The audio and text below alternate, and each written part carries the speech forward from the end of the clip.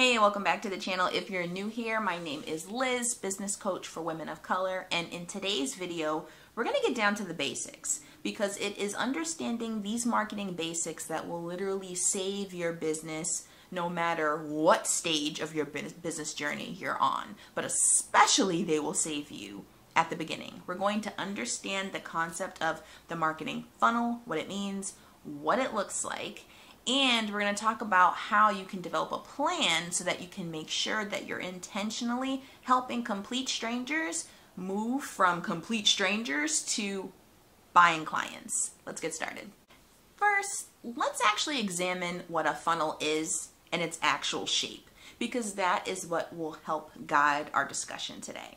So when we're thinking about a funnel, literally it's a shape that is wide at the top and then starts to get a little bit more narrower as it goes further and further down. Funnel.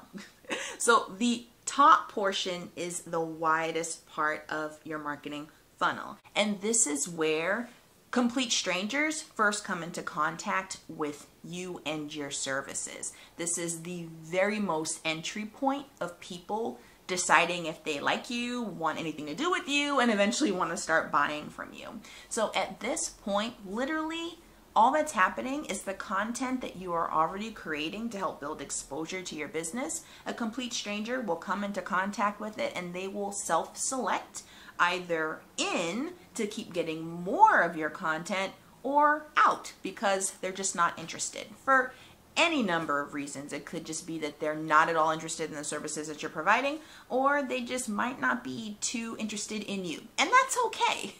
Most people, most of them will actually choose to opt out. And we want that because you don't want to be serving anyone and everybody because you naturally just aren't for anyone and everybody. And if you try to adapt yourself to anyone, then you're basically creating another 9-to-5 situation where you're forcing yourself to have to hide and adapt in order to meet the needs of the people that you're forced to work with in an organization. You don't want that. That's not why you started your business. So the best way that you can help people to self-select out is, one, by being you, just being you, your authentic self in your content, because you want to attract the people who are into you and just how you are. And two, you want to be upfront about the fact that you are offering a service so that people know that they can get help from you. Now, there is some thought that you really don't need to worry about this most top of funnel entry point into your business and trying to facilitate building that relationship with complete strangers because you can just work off of referrals, and referrals can just create this endless stream of clients wanting to come work with you by basically being introduced to your services by previous clients that you have worked with. And yes, that does 100% have a place in your overall marketing ecosystem. However, you don't want to be dependent on this either, because if you are dependent on what we'll call anchor clients, for instance, that also inadvertently creates another 9-to-5 situation where you become very much dependent on that particular client. And then you're going to find it much harder to be able to do things like maintain boundaries, be able to stay true to your business vision, because you'll be trying to adapt to these particular clients in order to maintain them because you see them as the only way that you can bring business in. You don't want that either. We want to create businesses that are truly liberated, which means you help people by being you, doing the best you can with your service, and if people choose to opt out, they can, and it doesn't mean that your business goes up in flames. So that's top of funnel. Now let's talk about that middle funnel area. This is where potential clients have moved from that cold lead status to now that warm lead status.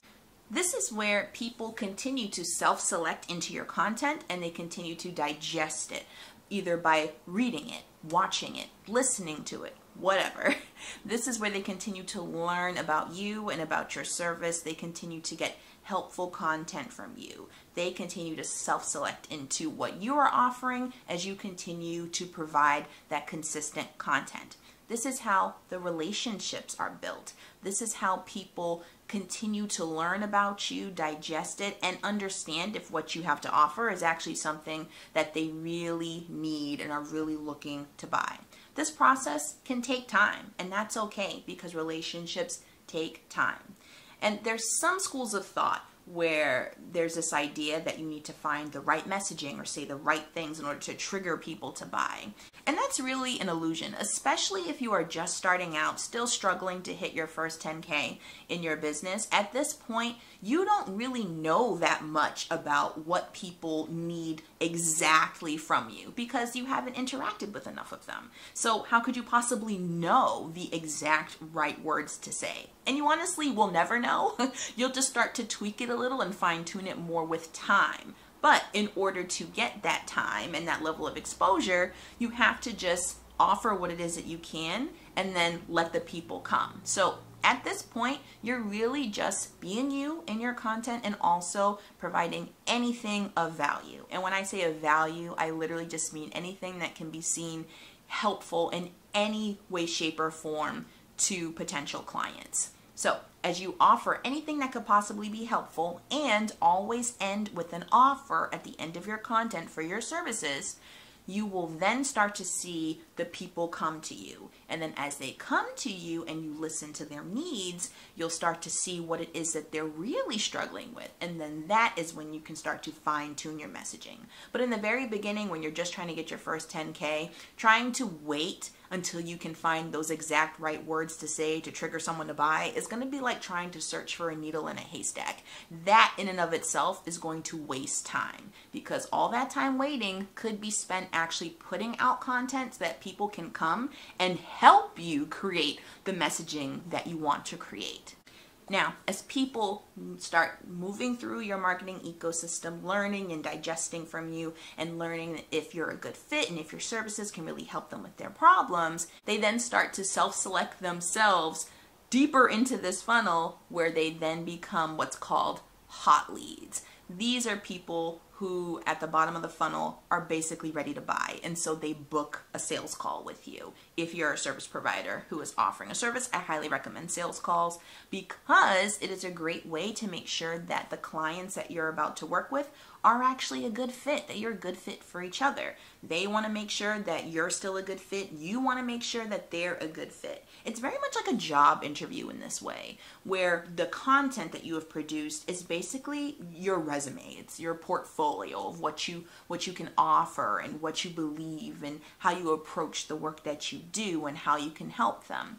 And so that basically gets you the job. But then the interview is that final step where you just make sure that it really is a good cultural fit for you. So during this sales call, a big portion of this is one, listening to make sure that you're truly understanding what it is that your potential client wants and needs.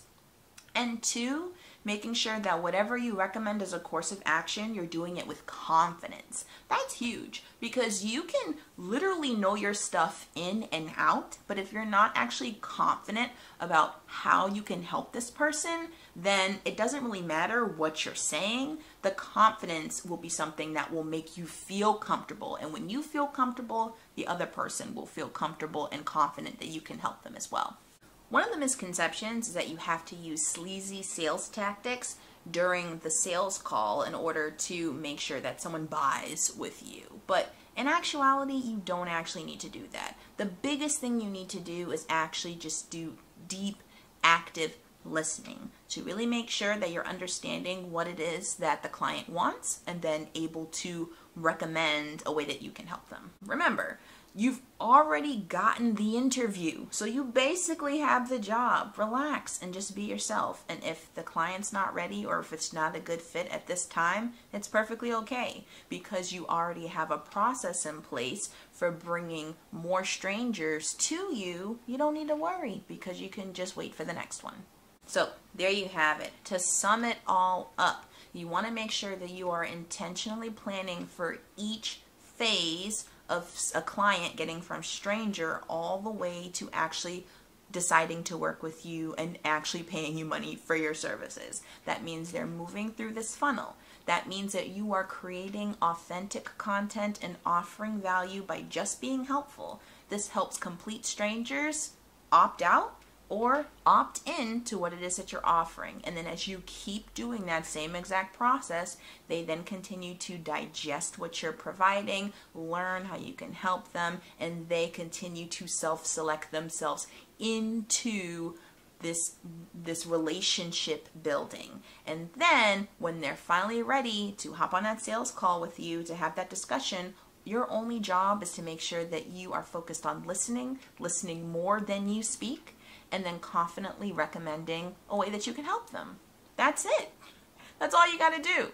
But you want to make sure that you actually have an intentional plan for how you want to address these different phases. Because if you don't have an actual plan, preferably something that's actually written down, then you're not going to be able to evaluate. And if you can't evaluate, then you're not going to be able to tweak and make changes and adjust as you go in order to hit your income goals. It's just going to feel like nothing is working, because in your head, it'll feel like nothing's working because you're not actually evaluating to see what is and what is not working. So if you are still having trouble either creating this plan or even just following through on the plan that you already have, I can help you in one-on-one coaching. Spots are open right now. You can use the link in the description box below to book an interest call. We'll chat and see if it's a good fit. Also, make sure you're following me on either social media, or you can also join my email list using the links below in the description as well. And if you're not quite sure if you're missing an opportunity to be actively listening and deeply listening to potential clients on those sales calls in order to make sure that you're increasing your chances of them wanting to work with you and helping yourself be confident in that process as well, make sure you check out this next video to see what steps you might be missing out on. See you there.